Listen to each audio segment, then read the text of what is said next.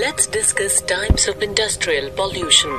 Air pollution, water pollution, thermal pollution, noise pollution. Air pollution.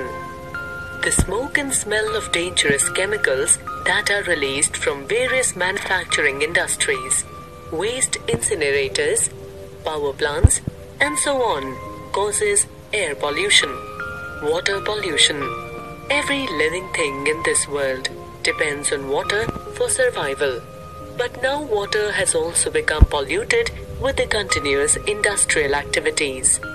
Different water bodies are regularly used by chemical, textile and dyeing and petroleum industry for dumping rubbish waste such as plastics, acids, detergents, so on.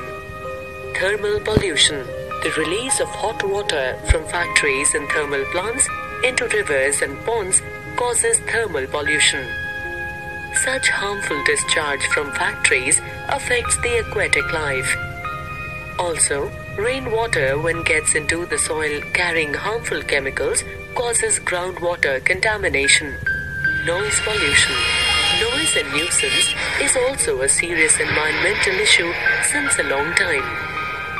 Industrial construction activities, machinery, automobiles, aircrafts are causing noise pollution everywhere. These different harmful pollutants are not only affecting our own lives but also the lives of many living beings, plants and animals.